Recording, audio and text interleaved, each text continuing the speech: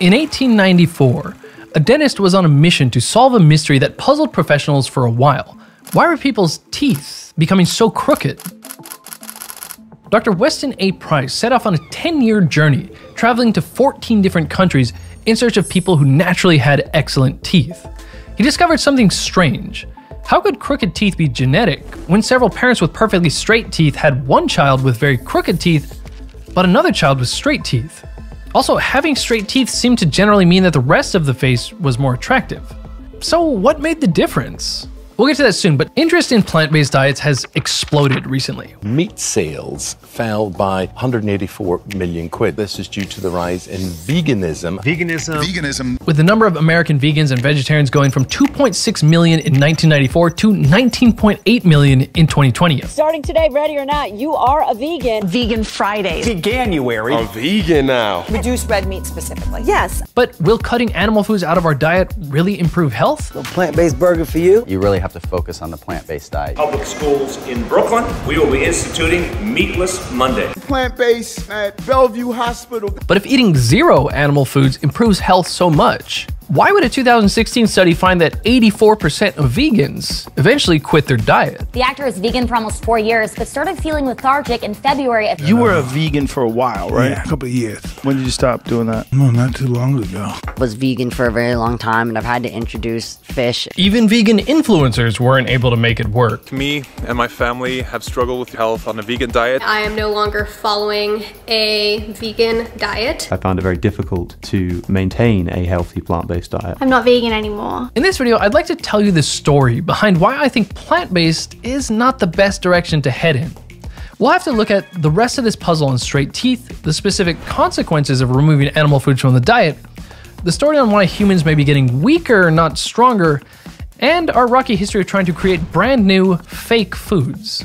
She wants advice on how to produce a healthy baby and make sure that it will have good teeth. Paleoanthropologist Daniel Lieberman explains in his book The Evolution of the Human Head that jaws and faces do not grow to the same size that they used to. For a very long time, it was the norm for humans to have large skulls and quite broad mouths.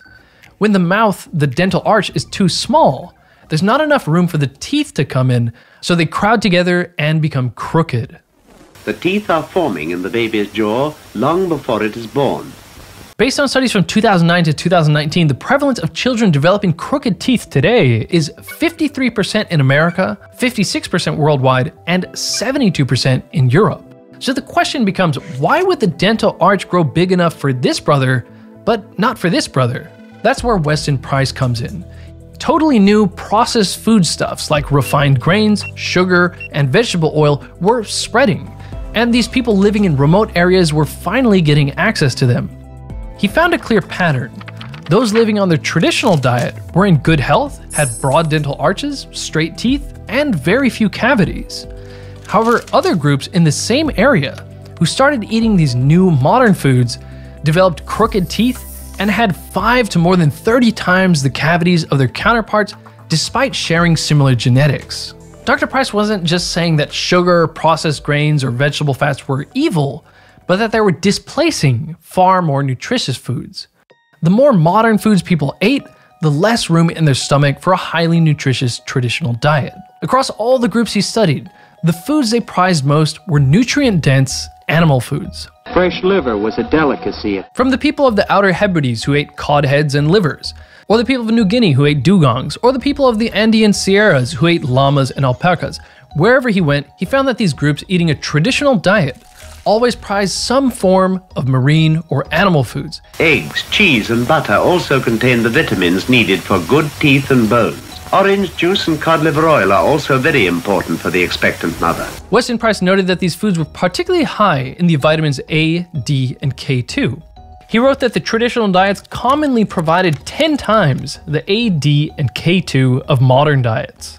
Research later confirmed that, of course, along with things like protein and calcium, these 3 vitamins indeed work together to transport minerals to support the proper formation of the bones. And of course, your facial structure, which includes the dental arch, depends on proper development of your facial bones. Milk is the most important food of all and builds strong bones and teeth. Dr. Price noted full-fat dairy as one of the traditional foods that these people considered valuable. So it's interesting to observe that the Dutch are competing with Montenegrins for the tallest people in the world title, and they happen to be second and third on the list for the most milk consumed per capita in the world. A study of 105 countries in the Journal of Economics and Human Biology noted that animal food, particularly dairy, most correlated with increases in height. Take all the core parts of meat, the amino acids, the lipids, trace minerals, the vitamins, combine those with water. If we can do that, that's meat to me. So why would it be hard to replace animal-derived vitamins with ones from plants?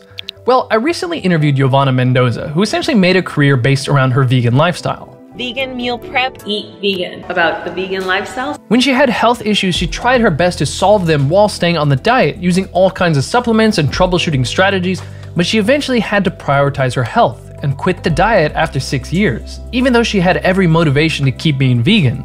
I spent like the last 2 years kind of trying to figure out how to make it work for me, because my blood tests were always like a little bit low. I would go anywhere with like a big bag of supplements. My hormones were not great. Felt a lot of like a foggy mind.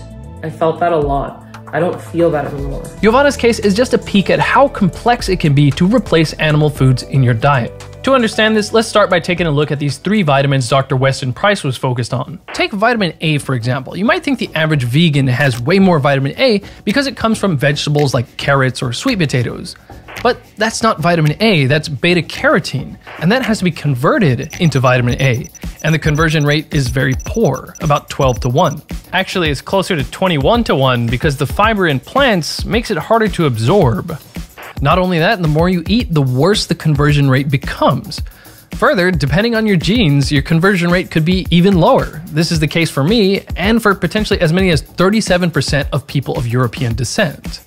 Actual vitamin A only comes from animal foods or synthetic supplements. And a 2021 study found vegan Finnish children to have insufficient vitamin A. And a 2020 German study found vegans to have a lower vitamin A level than omnivores. Vitamin D. Vitamin D. Vitamin D. Vitamin D, please. Vitamin D plays an important role in staying healthy. Vitamin D is only found in animal foods, with some exceptions like mushrooms and some algae.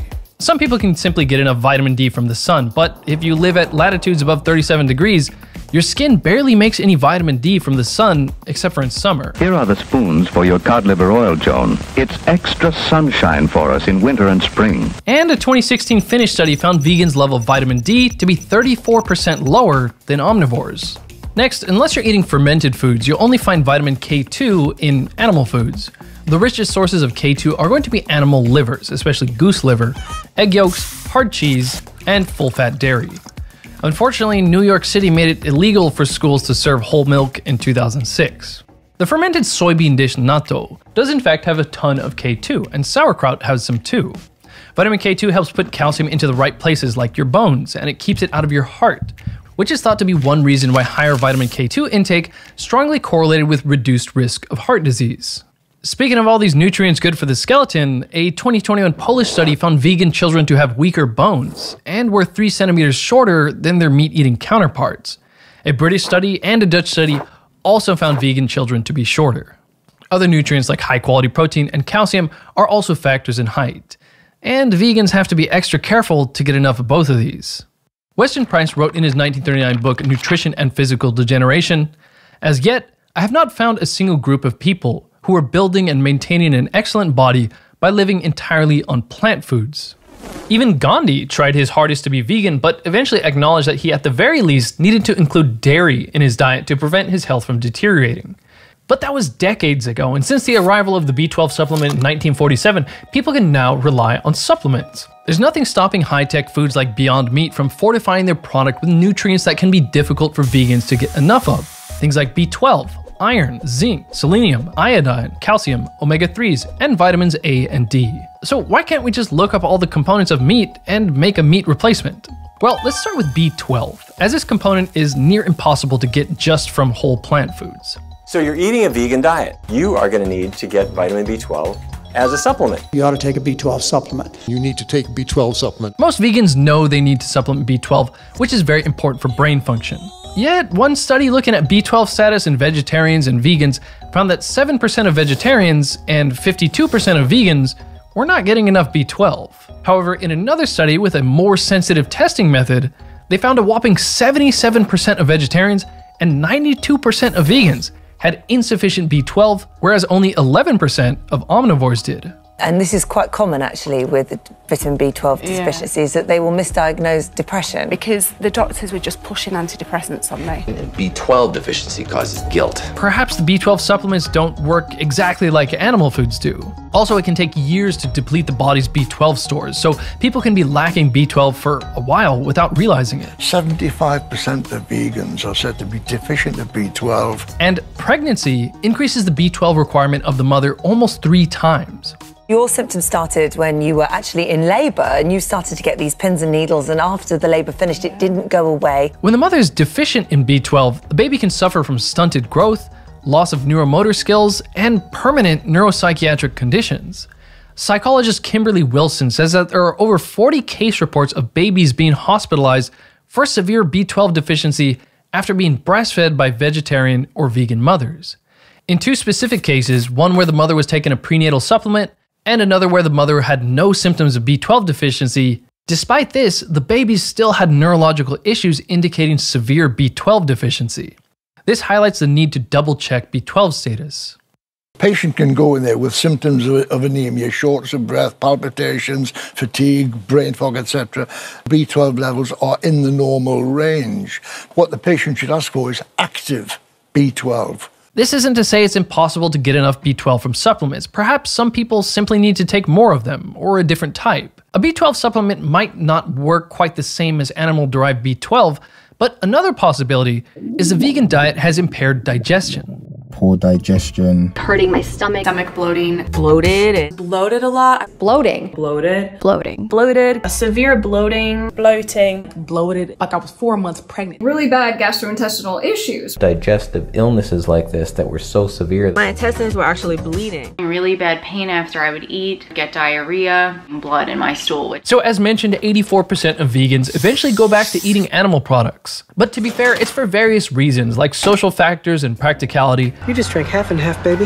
However, many do quit the diet because of health issues. I had strong faith that I could get everything that I needed on a plant-based vegan diet, and you might be confused, like, okay, you ate salmon and then all of your problems went away. Despite obviously having a lot invested in this, I wasn't able to make it work. Now, our next guest used to be known as the Vegan Prince. Even people like John Venus, Elise Parker, Bonnie Rebecca, Cosmic Skeptic, Tim Sheaf, and others who achieved fame in part because they were vegan still could not make the diet work. Gut issues. Talking about my gut health, explaining that I've been having some problems for a little while now. Bloating and a lot of gas, like a lot of gas. Issues, digestion. I think as many vegans normalize bad digestion. It's just something that you kind of like normalize when you're vegan. My digestion was just like not great. I didn't feel like I was really absorbing nutrients. It's understood that a variety of issues with the gut impair B12 absorption. There are various compounds in plants people can be sensitive to, like gluten, oxalates, lectins, and phytates, but simply eating too much fiber could be a culprit. A 2012 study found in 63 patients with constipation, reducing fiber intake improved symptoms. But eating a zero fiber diet completely eliminated all symptoms. As for B12, you need to have a strong enough stomach acid to properly absorb it. And dietary fiber is known to weaken the stomach acid. So the context matters. What else are you getting with the nutrients? For example, there are plenty of plant sources of iron, but plant foods like whole grains, legumes, and nuts contain phytic acid that impairs iron absorption. Take a bite of the national brand spinach. Ugh. Spinach is thought to be a great source of iron, but you can only absorb 2% of it because of the oxalate in it. Then, where the heme iron in animal foods is very easily absorbed, the non-heme iron in plants and supplements is quite poorly absorbed. 2 different literature reviews suggest that vegans are at greater risk for iron deficiency than omnivores.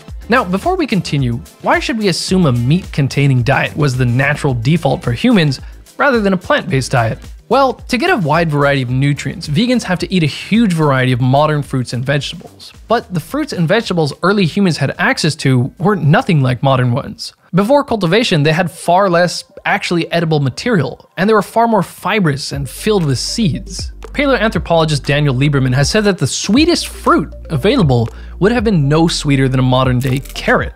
And we have stable isotope studies finding we ate pretty much whatever meat we could get our hands on. And our earliest art is cave paintings of hunts. Further, our stomach acid is very suited for digesting meat at a strong pH of 1.5. It's even stronger than carnivores like cats or dogs. Lastly, the brain is a disproportionately energy-expensive organ, hogging 20% of our oxygen and calories. Our guts, which were also energy expensive, shrank in size to allocate more resources to the brain. Thus, to fuel our big brains, the more energy efficient animal fat became favored over fibrous plants that took time and energy to chew and digest. Most people are not aware that animal foods are packed with far more of a huge variety of nutrients, especially ones critical for brain function. Things like iodine, iron, zinc, B vitamins, vitamin D, vitamin A, DHA, and choline would have been near impossible for early humans to get from plant foods. This may have a role in why a 2021 study found that people who don't eat meat have a significantly higher risk of depression and anxiety. I tried salmon. I had 8 ounces of salmon, and I woke up the next morning with 0 brain fog, 0 migraine. I felt the best that I had in probably like 3 years. I was vegan for a very long time, and I've had to introduce fish because my brain wasn't functioning properly. In fact, if you eat all the parts of a ruminant like a cow, you can get every single essential nutrient, even vitamin C. You can get a little bit from the liver and adrenal glands, but of course plants are a much better source of vitamin C. I've been on a pure carnivore diet. I only eat meat for the last 5 years. All animal products, all the time, that's it. Meat. Can I get 16 just plain patties by themselves? Oddly enough, recently some people are eating only animal foods for years without any identifiable nutrient deficiencies, at least so far. I don't think there are any risks to eating animal foods exclusively. I'm not saying 0 plant foods is the healthiest diet, but it shows how nutrient-dense animal foods are. The people eating the traditional diets did eat a few plant foods, but they just weren't nearly as important to them as the animal foods.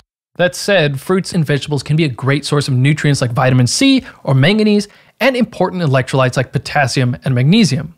Actually, the people of the high Andes identified kelp as a very mineral-rich food. The peoples Weston Price studied had an intuitive understanding of the importance of nutrient-dense foods, especially in pregnancy and childhood. Even without a nutrition label, they knew that certain animal foods encouraged proper, robust growth. Fresh liver was a delicacy at the end of a hunt, and the juicy entrails might please the young ones. In fact, before pregnancy, they would commit to a period of special feeding, usually lasting at least 6 months, where they would eat various animal foods dense in fat-soluble vitamins and other nutrients, things like fish eggs, meat, and high-fat dairy. I had many vegan family friends. They started experiencing and observing some things in their kids that they were not really happy about. Gut issues and dental issues and growth-related issues. I was in an event and I saw, some children that didn't have the most optimal characteristics for their age. As Michael Pollan has argued in his book Defense of Food, we frequently fall victim to this concept of nutritionism, that we don't necessarily need whole foods, we just need their components. But certain supplements illustrate how it's a lot more complex than that. According to a 2012 study, despite taking prenatal supplements, 58% of pregnant women had iron levels below normal. Choline is a critical nutrient for brain function, and one study estimates 90% of Americans aren't getting enough. A 2019 study found choline from egg yolks to be far better absorbed than choline from the common supplement choline bitartrate. Just 150 calories of egg yolk will give you over 100% of your requirement. Want to grow? The calcium in milk helps bones grow. One study found that while dietary calcium reduced the risk of heart attack, calcium supplements increased the risk. Calcium can be hard for vegans to get enough of without supplementation.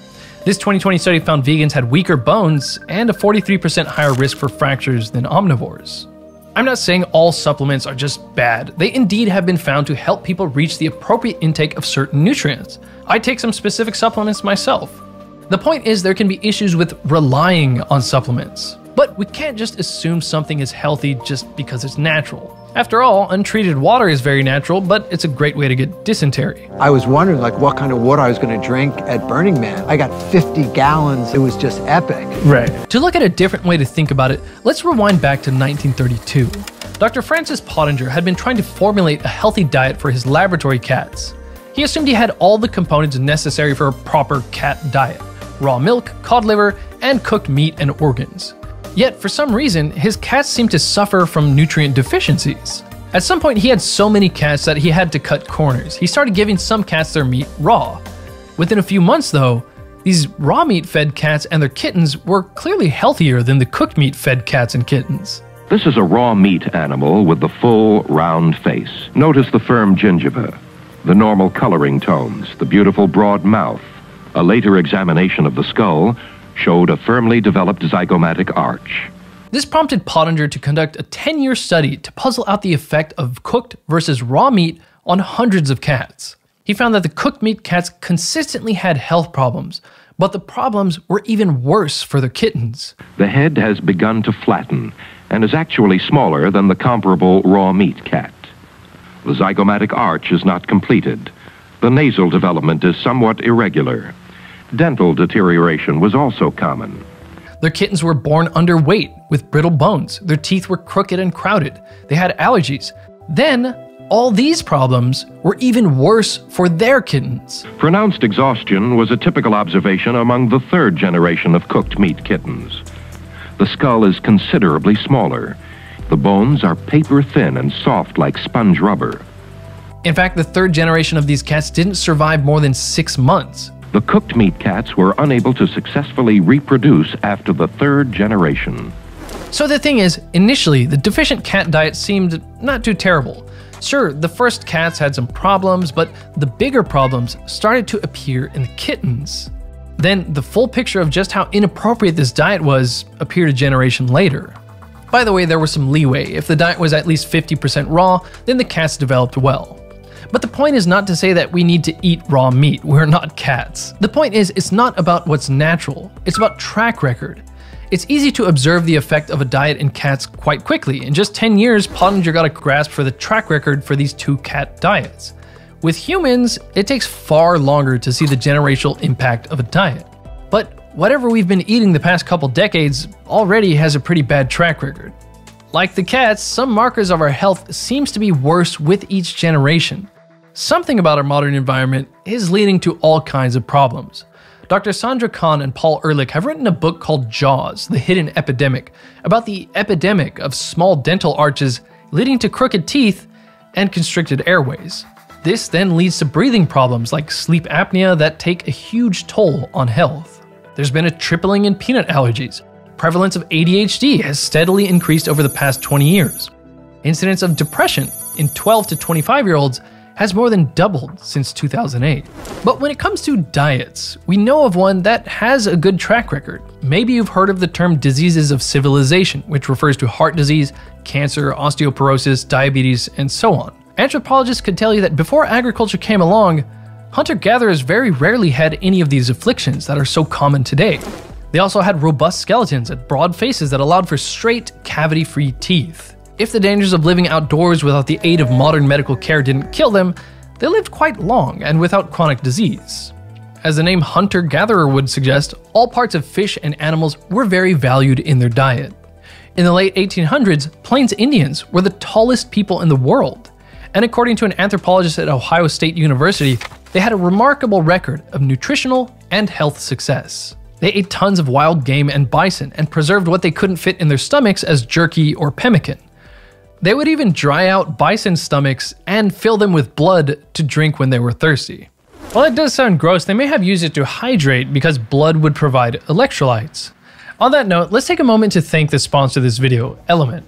Don't worry, Element has nothing to do with cow's blood. It's just a great tasting way to get your electrolytes and stay hydrated without any sugar. Most people don't realize just how important electrolytes can be for energy levels, especially if you're fasting, doing a low-carb diet, or just losing electrolytes through sweat when you exercise. Rather than a pre-workout or caffeine, I usually just have some Element before my workouts. The other thing is that sometimes hunger can just be a craving for sodium, which is why I also have a pack if I'm starting to crave some snacks. Element tastes great and there's no junk in it. It's just a good balance of electrolytes, sodium, potassium, and magnesium, a bit of flavoring, and some stevia. There's also a raw unflavored type if you like. If you go to drinklmnt.com/whatI'veLearned, you can get a free sampler pack with any purchase.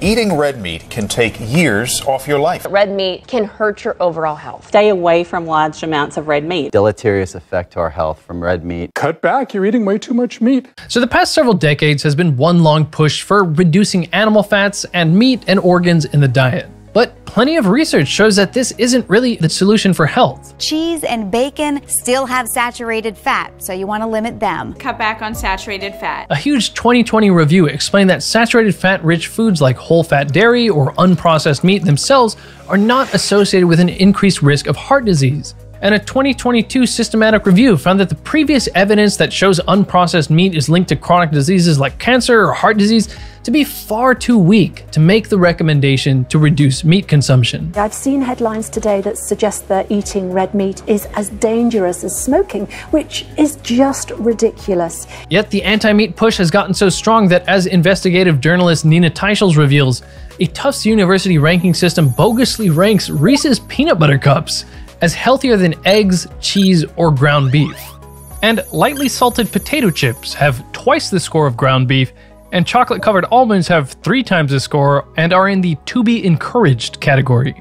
It's easy to assume that our understanding of individual nutrients is so advanced that we don't need to rely on outdated meat-based diets. We can make replacements.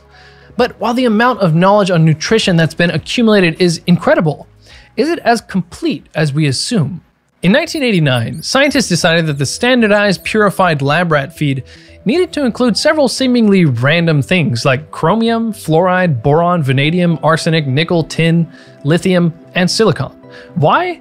Well, they didn't really know what these things did. They just observed that the rats didn't grow properly without them. In 1978, a 6-year-old girl was admitted to the hospital with a serious gunshot wound to the stomach. At the time, just how essential omega-3 fatty acids are wasn't fully understood. The liquefied nutrition they gave her was deficient in omega-3s, causing her to develop neurological symptoms like numbed legs and feet, drastic weakness, and blurred eyesight. Just in 2009, it came to light that the commonly used folic acid supplements may prevent a folate deficiency, but the way it's processed in the liver means it actually prevents you from reaching optimal folate levels. It's like filling your wallet with quarters instead of bills. What you really want is methylfolate. But still, many prenatal vitamins contain folic acid, not methylfolate. It wasn't even until 1998 that the nutrient choline was recognized to be essential. Liver disease, heart disease, and neurological dysfunction taught us that choline is pretty important. A paper from just last year, in 2022, suggests that we underestimate the optimal intake of choline. This choline study found that 7-year-old children had better attention span if their mothers consumed twice the recommended amount of choline during their pregnancy. As so many doctors know when they confidently approve pet milk for babies. Finally, let's go back to 1865 when the first infant formula was invented. It took many decades for quality and regulations to improve, but eventually infant formula came to be widely regarded as a safe substitute for breast milk, leading to a significant decline in breastfeeding. Pet milk is a safe milk for babies, so feed your baby the pet milk way. Research has associated formula feeding with children more easily developing eczema, asthma, and food allergies, as well as diabetes and obesity. A 2008 study found breastfed babies to have 5-point higher IQ. Today, the AAP, WHO, and UNICEF all recommend exclusive breastfeeding for at least the first 6 months of life. If a mother can't breastfeed or get donor milk, of course, modern infant formula is basically a miracle. But Dr. Rhonda Patrick has made an excellent video overviewing just how complex breast milk is. It contains 415 different proteins, 200 different human milk oligosaccharides, 200 different fatty acids, 4 different types of growth factors, and that's not even the full list. As recent as 2016 and 2019, 2 different new compounds found in breast milk started being added to formula because they improve infant gut and brain health. Even a representative of Abbott, a leading infant formula manufacturer, admits that to mimic and replicate breast milk is not possible. Yes, a newborn will have far more sensitive nutrient requirements than an adult or even a child, but it's an example of the difficulty of trying to make a complete replacement of a natural food. In fact, there are all kinds of compounds only found in meat that we currently assume are not necessary to have in the diet. things like creatine, carnosine, anserine, taurine. There's evidence that each of these have beneficial effects. Just to look at two, this 2002 paper argues that taurine may be essential in certain circumstances, and creatine supplementation has benefits for brain function in adults like improving memory, intelligence, and mood, and it reduces the negative effects of sleep deprivation. Further, creatine is transferred from the mother to her baby during pregnancy, providing several benefits to the baby. The other thing is reality versus theories. In theory, you could take a retinol supplement, a B12 supplement, a zinc supplement, an algae-derived DHA supplement, a kelp-derived iodine supplement. You could take a vitamin D supplement or eat a ton of UV-exposed mushrooms. Then you can make sure that your plant sources of iron and calcium are low in oxalate. You could take substantial amounts of soy or pea protein powders to make up for the fact that most plant proteins are poorly absorbed and have lower amounts of amino acids, and so on and so on. But the reality is that the average person doesn't want to spend time worrying about nutrients. Again, meat is so nutrient dense that you can get a decent amount of well-absorbed zinc, iron, selenium, choline, various B vitamins, vitamin A, calcium, and other nutrients just eating a crappy cheeseburger. Ideally, people shouldn't eat crappy cheeseburgers, but the average busy person doesn't have time to craft the perfect meal. Convenience is important. This is evidenced by the fact that a 2021 paper found that the more people avoided animal products in their diet, the more they ate convenient, ultra-processed foods, with vegans eating the most processed foods. Looking at the updated Impossible Burger ingredient list, they basically swapped the animal protein with soy and the animal fat with sunflower oil and coconut oil. And they throw in several other vitamins to mimic the vitamin profile of meat. Eating tons of processed soy protein and vegetable oils like sunflower oil is totally new to the human stomach. Sunflower oil seems like a simple swap for animal fat, but they are totally different. Many animal fats can be a good source of vitamin K2, but vegetable oil in fact hampers the activity of vitamin K, making you need even more. It also oxidizes very easily, so it will increase your need for the antioxidant vitamin E. Vegetable oil has several other negative effects, which I have talked about in another video. The information about soy-based foods, it's been so confusing. Is it good for us? Is it bad for us? The hormone-disrupting effects of increased soy consumption is somewhat controversial, but it may explain why a study on almost 8,000 boys found boys born to vegetarian mothers had a higher risk for a specific deformity in the genitals called hypospadias. Soy has this plant-based estrogen, isoflavones. Men think about the estrogen effects as well. Soy contains the isoflavonoid genistein, which a 2022 meta-analysis found has detrimental effects on the male reproductive system.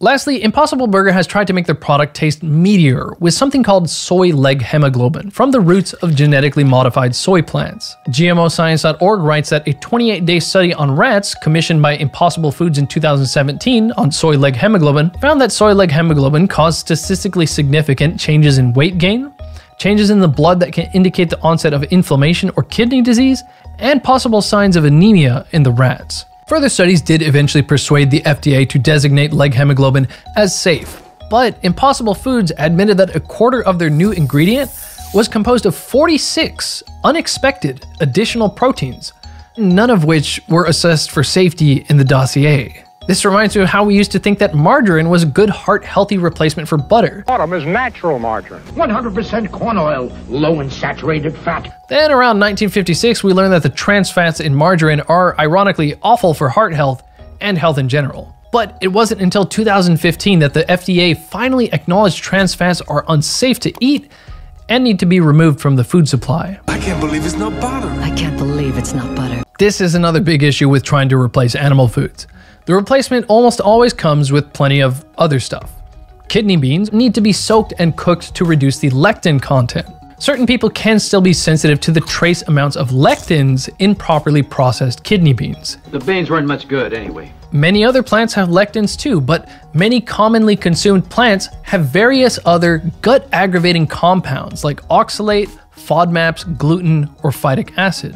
Phytic acid found in beans, seeds, nuts, and grains inhibits fat digestion and the absorption of calcium, magnesium, phosphorus, and zinc. How much? Well, this study found that about 35% less zinc is absorbed in a vegetarian diet. Fiber itself worsens the activity of pancreatic lipase, which is important for the absorption of fat-soluble vitamins like A, D, and K2.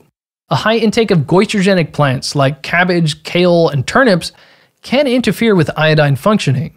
Food scientist Dr. Frederick Leroy has written an extensive article on the various examples of why it's a challenge to acquire enough of certain nutrients just from plants, due to inhibiting compounds like these. This nutrient challenge is part of the reason why the German Nutrition Society in 2016 and the French-speaking pediatric HGN group in 2019 recommended against a vegan diet for adolescents, children, or mothers. Several studies have found that babies born to vegan mothers have a lower birth weight compared to babies of omnivore mothers. Birth weight can be a predictor of infant health and growth. In fact, one study that meticulously analyzed the records of 4,300 adults who were in the Danish Medical Birth Register found that the lower their weight at birth, the shorter they would be as adults. This study points out that the growth of vegetarian children was adequate, but less than average. I wonder how people would react to a doctor saying, "Your son won't be as tall as he could be, but don't worry, his height will be adequate." This begs another question. What is the difference between enough nutrients and the optimal amount of nutrients? When you look at a nutrition label, it will tell you what percent of your requirement for a nutrient that you're getting. This is called the RDA, but it's not set based on the optimal amount of that nutrient you should get. It's set based on determining how much is enough to prevent a deficiency. And then they recommend to get a little bit more than that. For example, that study on choline that I mentioned earlier found that pregnant women getting twice the RDA had beneficial effects on their babies. The adult RDA for vitamin D in the US is currently 600 IUs. However, the Endocrine Society suspects that not even 1,000 IUs would be enough to provide all the health benefits associated with vitamin D. They recommend about 3 times the RDA for adults, 1,500 to 2,000 IUs. In fact, vitamin K2's importance for bone health wasn't properly recognized until 1997. It wasn't even until 2006 that the USDA thought that it would be a good idea to look at the vitamin K2 contents of common foods. And today, there's still no RDA established for vitamin K2. So this isn't only a criticism of a plant-based diet. Obviously, the average person's omnivore diet needs to drastically improve. And nutrition isn't the only reason people choose to be vegan, but cutting out nutrient-dense animal foods doesn't seem like a move in the right direction for health. For 99% of human history, we relied on animal foods for nutrients. An animal food containing diet has a strong track record that spans arguably over 1.7 million years. Various cultures viewed animal foods as important to growth, and despite the challenging circumstances they lived in, they were protected from infectious and chronic disease. And they enjoyed proper growth in their body, faces, and mouths. With that in mind, a plant-based diet is an experiment without any meaningful track record. Especially when it comes to kids, I think it is a very risky thing. It's been a couple decades at best that people have been doing purely vegan diets, yet so many people are already quitting for health reasons. So at the end of the day, science is a promising story of progress. Maybe one day we'll learn enough to make a sufficient plant-based replacement for animal foods. But I don't think it's happening anytime soon.